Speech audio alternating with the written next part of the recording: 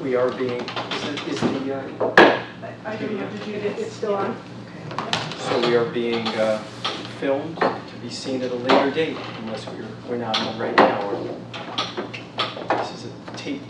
this will be taped, you're not seeing us live. This is the meeting of the Public Works Committee of the City Council. First order of business, if there's any public comment, we also in this meeting, if you'd like to wait until an issue comes up and you would like to speak at that time, we also, that would be fine, or would you like to say anything before we? No. Okay. Great.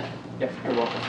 So the first order of business is approval of the minutes from our previous meeting, which was June 29th. I'll take a motion to approve. So moved. Second. Any discussion on the minutes? Seeing none, all in favor? Aye. Opposed. Our one agenda item is, we're coming back to an agenda item that we had last time on our schedule, which was a discussion on the reconsideration of the taking of Center Court. And in that discussion, we talked about having the mayor come to address some of the questions that came up during that meeting. And I want to thank the mayor. I was supposed to have spoken to the mayor way back, and I want to apologize because I spoke to him about 4 hours ago and asked him to come to the meeting because I totally forgot. So thank you, Mayor, again for coming. You can either come up and sit with us or come to your usual spot. So there were some questions that both the councilors had for the mayor. So, Well, we've been kind of around and around with this, but I think we need clarification again, and we also have someone here representing the folks from Center Court about the process. So you do know that we voted to not accept the recommendation of the DPW way back when to not take Center Court. Okay, I'll let you finish and then I'll. You can correct that if I'm not stating properly. My understanding of it, and I looked back and studied it, is that there was a recommendation put forward by the Board of Public Works to not have it be a public way. Right. The council put a motion on the floor to accept that recommendation, and the vote was a 4-4 tie, and so it failed for lack of a majority, it was a push, so basically the motion failed. My position would be that I'm not going to spend city money, and I'm not going to go out and spend, have to have engineering, have to have surveys, have to have the city, the city solicitor draw up an order of taking, etc., without an affirmative vote of the city council. And I don't believe a 4-4 tie on a motion to not recommend constitutes an affirmative vote of the city council to lay out a new public way.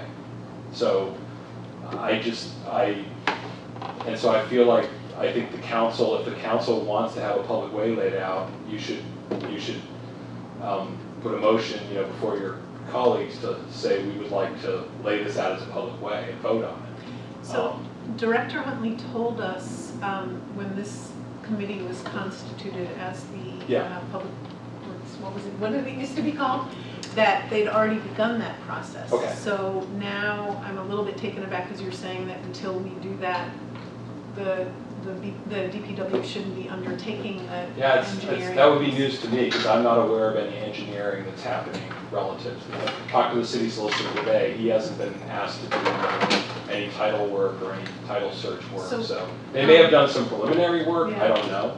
But my position would be, I hope you would agree that voting to not, a failed vote on a recommendation does not constitute an affirmative vote of the city council.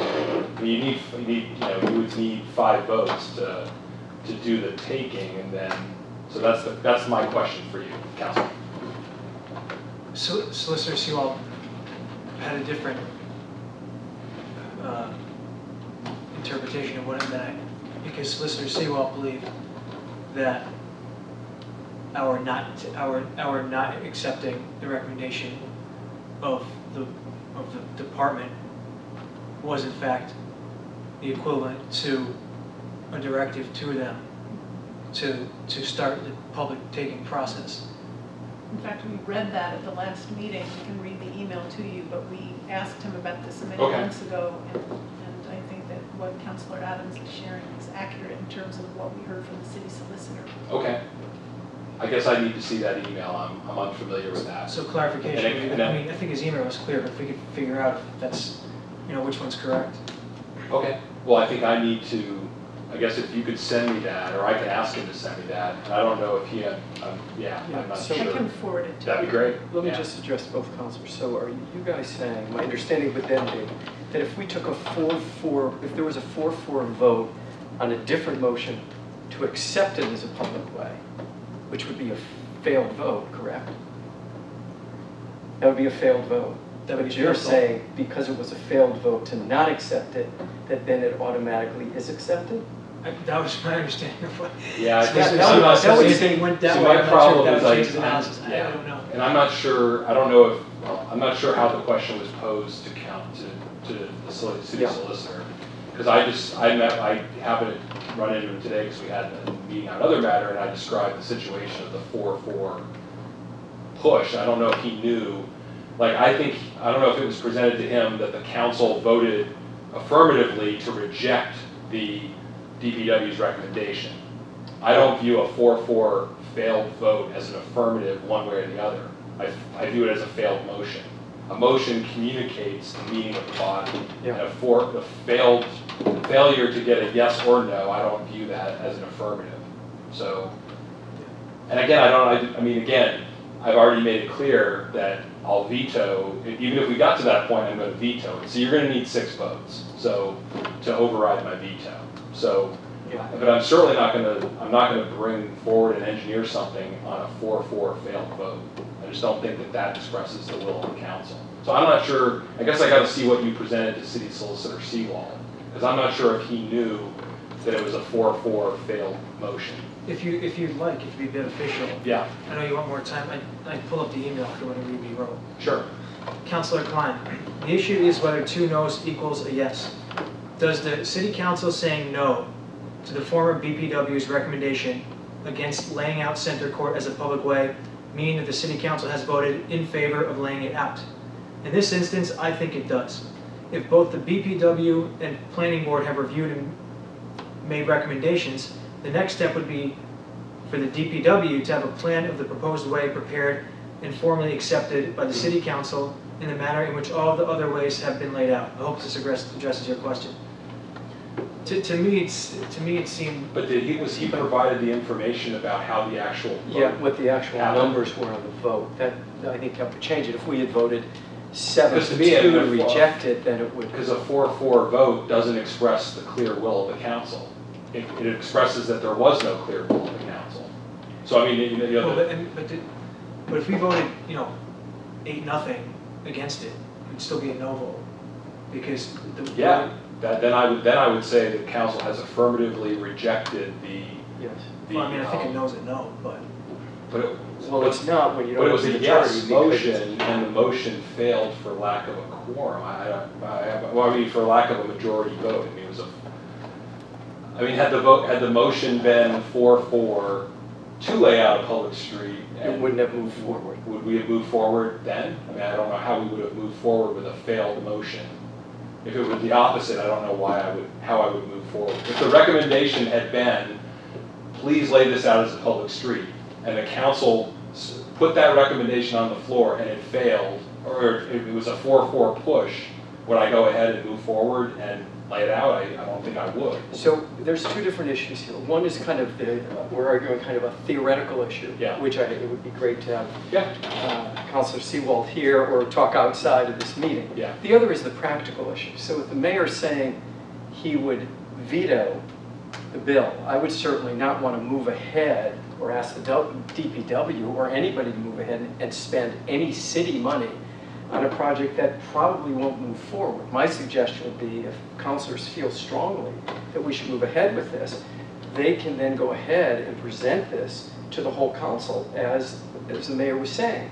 And if we can If the folks who support this can get those 6 votes, because those are the votes that'll be needed, then we move ahead. Or the 5 votes. I mean, Or the 5 votes. But if you're whatever. saying you'll veto this, Well, no, I'm saying that I mean, the DPW has made a recommendation. Okay, so but I'm gonna even the support their 5 votes. recommendation.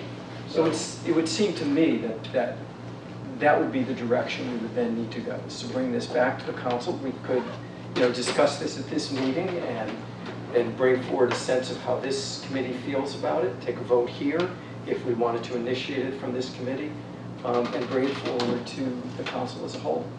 So in other words, this committee would be responsible for drafting an ordinance that would call for the taking of Center Court. No, I think- no. I just mean, I would say, I mean, typically the way the language works is that you're voting to lay out a public street.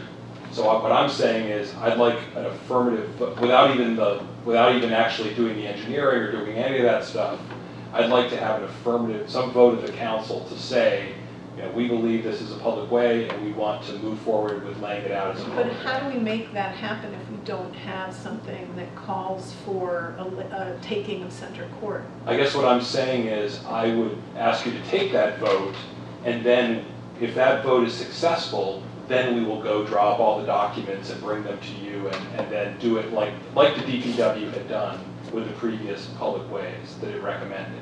I mean, it wasn't, I think the way the DPW viewed this as, you sent them all the petitions, they went through their whole process, they had all their hearings, and the ones that they felt that they could recommend as engineers and as a board, that they could recommend as public ways, they prepared and got ready and whatever. They just didn't, but the ones that they didn't really expend a lot of resources doing that because they didn't think that it feasibly could be a public, or should be a public way. So I think what I'm saying is, this is the one of the recommendations, no recommendations that you didn't accept. And again, if they had said, we're dead set against this, but we just spent $10,000 providing a design, and you voted, and you agreed with their recommendation and voted against it, then why would we really spend that money? I'm just picking a number out of the air, but whatever the thousands of dollars that it would have taken to do the work, the survey work, whatever. So all I'm saying is that, I mean, probably in retrospect, I don't even know if I was here when you had that vote, or obviously I'm not part of the council. When the first vote failed, it might have made sense for somebody to make a motion on the opposite, of the opposite. Because the recommendation was to not have it be a public way, and that failed. But really, that doesn't affirmatively, it failed for like 4-4. It didn't fail because the council 8-0 shot down the DPW's recommendation. It failed because it was a 4-4 push. So I just think then maybe it would have been better if the council had said, okay, we recommend that we move forward with laying this out as a public way, and then taking a vote on that. Which again, I submit to you would have been a 4-4 tie. I'm not sure what would have changed, right? And I don't know what would have changed at that point. So I don't understand why we would go to the expense of doing all the engineering, doing all the work, and laying it all out if we know that it's not going to have the support. Just reading back to reading Councilor Klein's posing of the question Yep. to Solicitor Seawall, I think that she let him know clearly that she said, it has been Ned's understanding that since the council voted to reject the recommendation of the former BPW, now Public Works Department, to not take Center Court as a city street, that the DPW is now tasked with working on how to effectuate its taking. Okay. And then she basically goes on to say, is that correct? And it sounds like, well, then we go back. But again, I think the issue that we're talking about is, did he know the vote itself? Yeah, he can opine it. I'll just tell you my opinion. Yep. I really think the vote failed.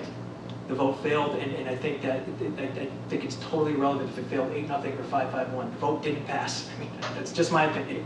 So here's a question. So in order to have this as a public way, wouldn't we have to take an affirmative vote in the council in order for it to be a public way? Well, and so the question becomes, and this is, if that vote is going to fail, I for one do not want to sit there and be watching the DPW do work that we even know is not going to move ahead. Yeah. And so I think, yes, we've got a theoretical argument here about what does a 4-4 vote mean. I think that's an interesting debate that we can have. But then there's the practical thing. There are court cases, actually, which Yeah. we can do some research So, on. but there's the practical consideration of how do we move forward, and do any of us here want to move forward spending, again, whatever those thousands is. I forgot when we were at the other DPW, the joint committee, I remember they once told us what it would cost for each street. It's a few $1,000s.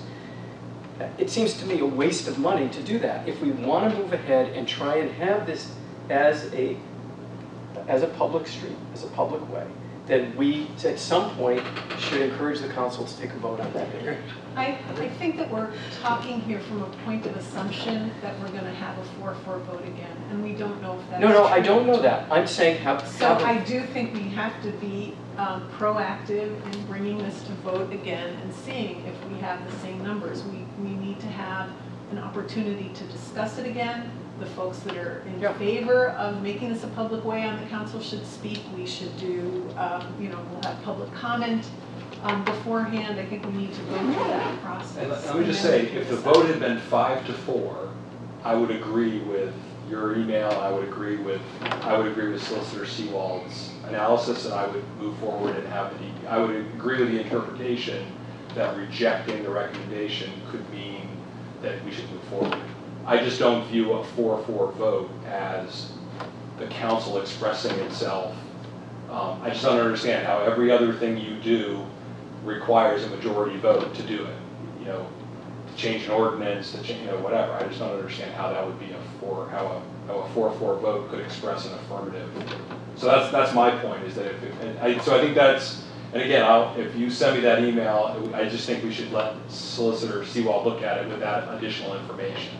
That email that was sent in February was, Director Huntley was CC'd on it, and you were as well. Oh, then I'll go back and Everybody find was, it. I did resend it to you, so you Okay, should I'll have go it back in your and look. It's inbox. But February. it's something that everybody Okay. at that time had a chance to comment on, Got and it. it didn't kind of move forward. Okay. I agree with Councilor Klein. Before further money spent, the council should just reconsider it, take another vote, leave a question aside, we can get the answer to that. But anyhow, that aside, we can take a vote and see if it's. I mean, it certainly doesn't cost anything to take another vote, to take the opposite vote of the one you took before. That's all. Okay. That's all I'm saying.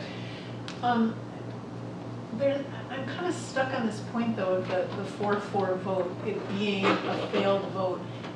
It seems to me, I mean, I'm kind of a novice in all of this, so I don't know what the law is around it, but it does seem to me that it was not a failed vote in the sense that we didn't have a clear majority.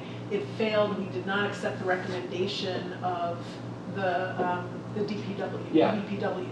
In which case, in fact, I think it may, as the city solicitor said, it should trigger. So I'm still a little bit stuck on that. So I want I'm going to ask you clarification the about that practical, point okay, so we're back to the theoretical question, but I think you were just saying, I think I agreed with what you just said. On a practical level, let's supposing we get a ruling that says, okay, it means that, it means what, okay? The mayor's going to veto it. I And understand that. are we still going to spend the money when we have not voted to make this officially a public way? And I, for one, would not move ahead and vote for that very reason. So I would want to first do, just on a very practical level, of know that we are going to actually make this a public way before we approve money that could be wasted. I could also the other option is I could bring you an appropriation order to appropriate the funds to lay out the public way. You can vote on that or something, whatever. But before we even vote on the I public way, suppose, and I'm then, just saying that and then I we just think can- that you should, I would feel more comfortable with the outcome of the previous vote, of there actually being some kind of a vote prior to us expending money. That's all. I agree with that.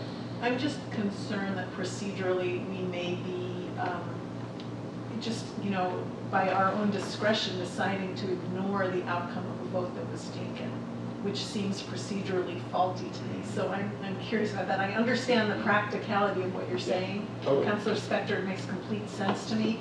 And at the same time, I think we could potentially be setting some kind of precedent if we're essentially ignoring the outcome of the vote that was already. No, because actually the law, the Mass General Law says that there has to be an affirmative vote of the city council to lay out a public way. Yeah.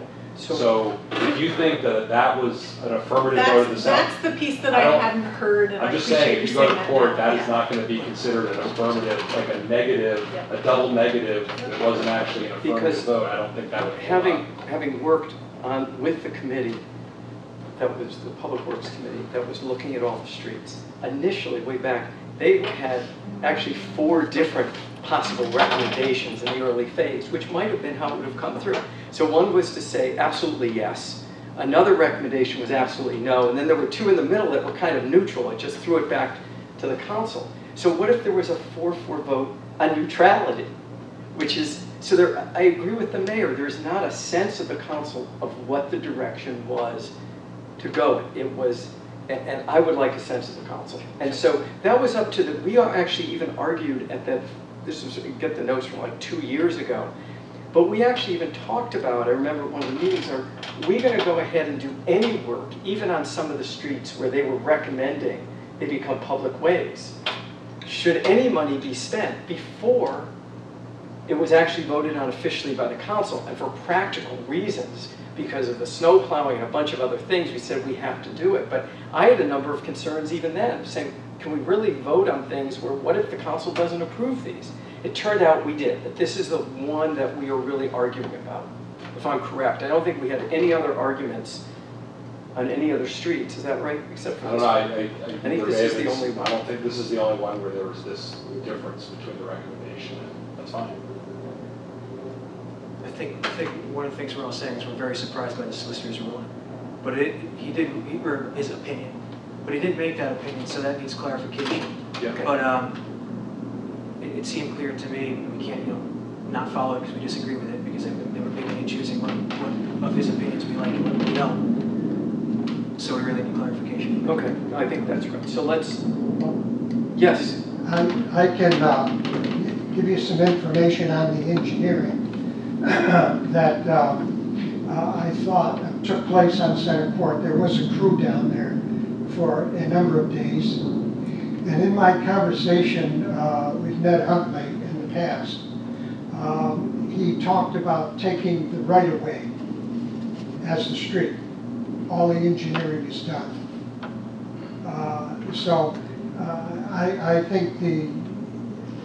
I think there's some engineering. Well, that there's has also already been done. well, there's also a sewer easement that they need to take. So I know that that's or a sewer or water easement, so that could have also been the reason they were doing some engineering. But I don't know that directly, so I can find out. But I mean, I know the DPW does want to have an easement for that infrastructure that goes under there. Yeah. Yes, well, if it's not taken Yeah. as a street, Yep.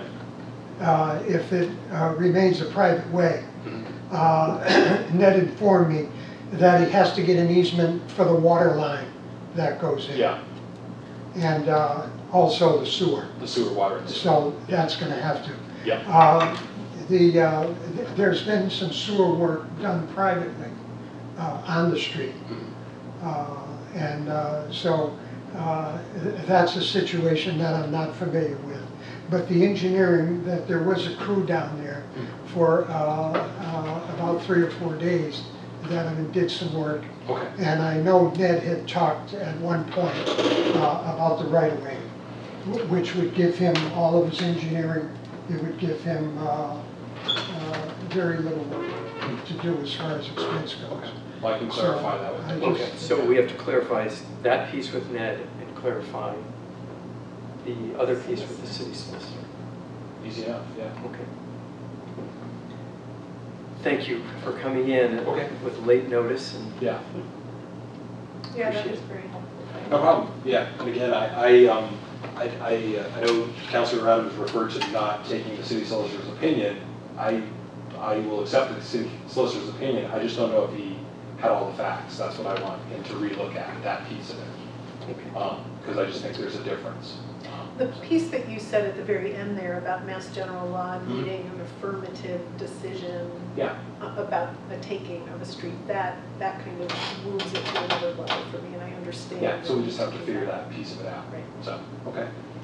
All right, thank you very much. Thanks. See you in half an hour. Yeah.